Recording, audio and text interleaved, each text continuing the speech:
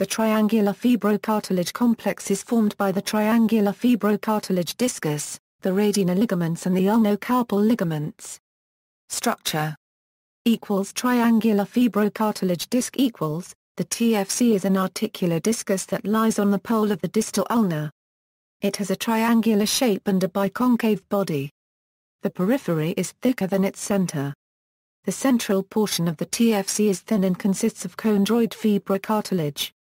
This type of tissue is often seen in structures that can bear compressive loads. This central area is often so thin that it is translucent, and in some cases it is even absent. The peripheral portion of the Tfc is well vascularized, while the central portion has no blood supply. This discus is attached by thick tissue to the base of the ulnar styloid and by thinner tissue to the edge of the radius just proximal to the radiocarpal articular surface. Radioulnar ligaments the ruler Euro unregistered trademark S are the principal stabilizers of the distal radioulnar joint. There are two RULs, the palmar and dorsal radioulnar ligaments. These ligaments arise from the distal radius medial border and insert on the ulnar at two separate and distinct sites, the ulnar styloid and the foveae. Each ligament consists of a superficial component and a deep component. The superficial components insert directly onto the ulnar styloid. The deep components insert more lateral, into the foveae adjacent to the articular surface of the pole of the distal ulnar.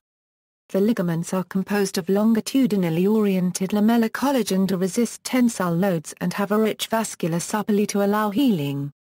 Ulnocarpal ligaments the UCLA Euro unregistered trademark S consist of the ulnolinate and the ulnotrichotral ligaments. They originate from the ulnar styloid and insert into the carpal bones of the wrist. The ulnolinate ligament inserts into the lunate bone and the ulnotrichotral ligament into the trichotram bone. These ligaments prevent dorsal migration of the distal ulnar. They are more taut during supination, because in supination ulnar styloid moves away from the carpal bone's volar side. Function: the primary functions of the Tfcc, to cover the ulnar head by extending the articular surface of the distal radius, load transmission across the ulnocarpal joint and partially load absorbing, allows forearm rotation by giving a strong but flexible connection between the distal radius and ulnar. It also supports the ulnar portion of the carpus. Load transmission the Tfcc is important in load transmission across the ulnar aspect of the wrist. The Tfc transmits and absorbs compressive forces. The ulnar variance influences the amount of load that is transmitted through the distal ulnar. The load transmission is directly proportional to this ulnar variance. In neutral ulnar variance, approximately 20% of the load is transmitted. With negative ulnar variance, the load across the Tfc is decreased. This occurs during supination, because the radius moves distally on the ulnar and creates a negative ulnar variance. With positive ulnar variance it is reversed. The load that is transmitted across the Tfc is then increased. This positive ulnar variance occurs during pronation. Rotation The Tfcc is a major stabilizer of the DOUJ. To control the forearm rotation, the DOUJ acts in concert with the proximal radioulnar joint. The connection between the distal radius and the distal ulnar maintain the congruency of the DOUJ. This attachment is mainly created by the ruler Euro unregistered trademark S of the Tfcc. These ligaments support the joint through its arc of rotation. The role of the Tfcc in supination and in pronation is a matter of dispute. Some authors concluded that the dorsal fibers of the Tfcc tighten in pronation, and the palmar fibers in supination. These conclusions are opposite of those published by Arthroscopic and Haggart. Both parties are in fact right, because the ruler Euro unregistered trademark S such as described in the anatomy, consist of two ligaments and each ligament has two components, the superficial and a deep ligament. During supination the superficial palmar and the deep dorsal ligaments are tighten, prevent palmar translation of the ulnar. In pronation this is reversed, the superficial dorsal and the deep palmar ligaments are tighten. They prevent dorsal translation of the ulnar in pronation. Clinical significance: The Tfcc has a substantial risk for injury and degeneration because of its anatomic complexity and multiple functions. Application of an extension pronation force to an axial load wrist, such as in a fall on an outstretched hand, causes most of the traumatic injuries of the Tfcc. Dorsal rotation injury, such as when a drill binds and rotates the wrist instead of the bit, can also cause traumatic injuries. Injury may also occur from a distraction force applied to the volar forearm or wrist. Finally, tears of the Tfcc are frequently found by patients with distal radius fractures. Perforations and defects in the Tfcc are not all traumatic. There is an age-related correlation with lesions in the Tfcc, but many of these defects are asymptomatic. These lesions commonly occur by patients with positive ulnar variants. Chronic and excessive loading through the ulnocarpal joint causes degenerative Tfcc tears. These tears are a component of ulnar impaction syndrome.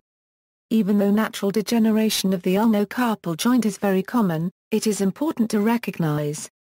In cadaveric examinations, 30% to 70% of the cases had Tfcc perforations and chondromalacia of the ulnar head, lunate and trichotrum. Cases with ulnar-negative variants had fewer degenerative changes. Palmar Euro unregistered trademark S classifications of Tfcc lesions the Palmar classification is the most recognized scheme. It divides Tfcc lesions into these two categories. This classification provides an accurate anatomic description of tears. It does not guide treatment or indicate prognosis. Class 1, traumatic, A. Central perforation, B. Ulnar avulsion. With styloid fracture, without styloid fracture. C. Distal avulsion, D. Radial avulsion, with sigmoid notch fracture, without sigmoid notch fracture. Class 2, degenerative A. Tfcc wear, B. Tfcc wear. Plus lunate and or ulnar head chondromalacia. C. Tfcc perforation. Plus lunate and or ulnar head chondromalacia. D. Tfcc perforation. Plus lunate and or ulnar head chondromalacia, plus lunotrichotral ligament perforation. Tfcc perforation. Plus lunate and or ulnar head chondromalacia, plus lunotrichotral ligament perforation, plus ulnocarpal arthritis. Symptoms Patients with a Tfcc injury usually experience pain or discomfort located at the ulnar side of the wrist, often just above the ulnar styloid. However, there are also some patients who report diffuse pain throughout the entire wrist. Rest can reduce pain and activity can make it worse, especially with rotating movements of the wrist or movements of the hand sideways in ulnar direction. Other symptoms patients with a Tfcc injury frequently mention are swelling, loss of grip strength, instability and grinding or clicking sounds that can occur during activity of the wrist. Diagnosis Anamnesis, injuries to the Tfcc may be preceded by a fall on a pronated outstretched arm. A rotational injury to the forearm. An axial load trauma to the wrist. Or a distraction injury of the wrist in ulnar direction. However, not all patients can recall a preceding trauma occurred. Physical examination, palpation. The best place to palpate the Tfcc is between the extensor carpi ulnaris and the flexor carpi ulnaris, distal to the ulnar styloid and proximal to the pisiform bone. Tenderness in this area may be consistent with a Tfcc lesion. Piano key sign, dorsal DOUJ instability can cause a protruding ulnar head, which can be pressed down. When you release the pressure, it will spring back in position again, just like a piano key. DOUJ stress test. With this provocation maneuver, the wrist is held in pronated or supinated position, while the physician attempts to manipulate the distal ulnar in dorsal and volar direction. Painful laxity indicates DOUJ instability and suggests a UL pathology. Ulnar grind test. The forearm is fixated and the wrist is held in dorsiflexion. The physician then applies axial load, while he rotates and deviates the wrist in ulnar direction. Pain and crepitations during this provocation maneuver suggest DOUJ instability or arthritis. Imaging. X-ray. X-rays of the wrist are made in two directions, posterior anterior and lateral. Radiographs are useful to diagnose or rule out possible bone fractures, a positive ulnar variance or osteoarthritis. The Tfcc is not visible on an X-ray, regardless of its condition. MRI is, together with the findings of a careful physical examination, a helpful diagnostic tool to assess the condition of the Tfcc. Nevertheless, the incidence of false positive and false negative MRI results is high. Arthrography, a dye is injected into the wrist joint. If there is a Tfcc lesion, the dye will leak from one joint compartment to another. Wrist arthroscopy is an invasive diagnostic tool, but it remains to this day the most accurate way to identify Tfcc lesions. Note: imaging techniques can only be relevant together with the clinical findings of a carefully performed physical examination. Other than a Tfcc injury, there are many possible causes for ulnar-sided wrist pain. Differentiate diagnosis of Tfcc injuries equals tendinopathy of the ECU, ulnar styloid fracture, distal radius fracture, DOUJ arthritis, pisiform bone fractures, hamate bone fractures, carpal instability, mid-carpal instability, hypothenar hammer syndrome.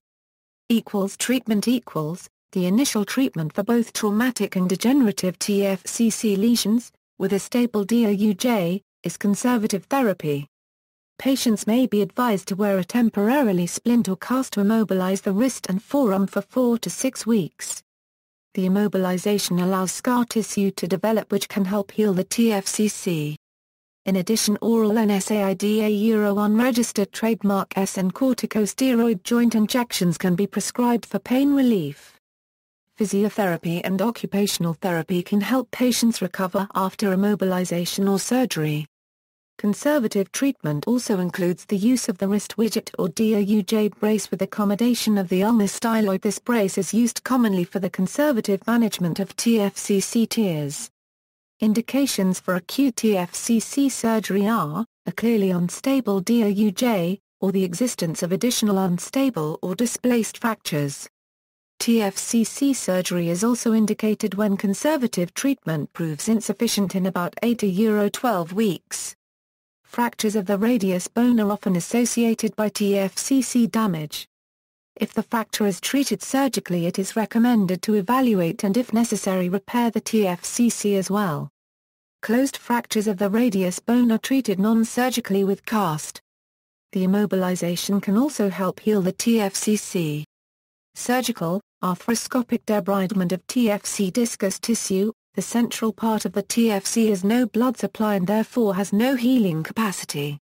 When a tear occurs in this area of the Tfc, it typically creates an unstable flap of tissue that is likely to catch on other joint surfaces. Removing the damaged tissue is then indicated.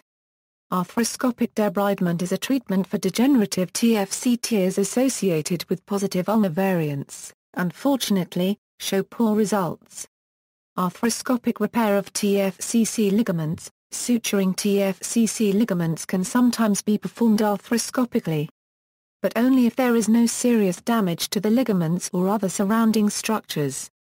Even after a short period of time, torn ligaments tend to retract and therefore lose length. Retracted ligament ends are impossible to suture together again and a reconstruction may be necessary. Open surgical repair of the Tfcc. Open surgery is usually required for degenerative or more complex Tfcc injuries, or if additional damage to the wrist or forearm caused instability or displacement. It is a more invasive surgical technique compared to arthroscopic treatment, but the surgeon has better visibility and access to the Tfcc. Options for open surgery. Suturing of the ruler Euro unregistered trademark S. This is, just like arthroscopic suturing of these ligaments, only possible when the damage is not too serious and if both ends of the ruptured ligament are not yet retracted. Anatomic reconstruction of the ruler Euro unregistered trademark S using a tendon graft. The tendon graft is tunneled through drilled holes in the ulnar and radius bones. This procedure is indicated for DOUJ instability caused by an irreparable Tfcc. Capsular or extensor retinaculum plication. This surgical technique aims to improve DOUJ stability by shortening the joint capsule or the extensor retinaculum. It is mostly used for minor DOUJ instability and is less invasive compared to a complete AUL reconstruction. Shortening of the ulnar bone. Patients with a positive ulnar variance are more susceptible to Tfcc damage. Shortening the ulnar bone may help relieve the excess pressure to the Tfcc and prevent further degeneration. References: This article incorporates text in the public domain from the 20th edition of Gray's Anatomy. External links: Orthopt/349 at eMedicine Triangular fibrocartilage complex injuries, Triangular fibrocartilage complex at the Duke University Health System's Orthopedics Program.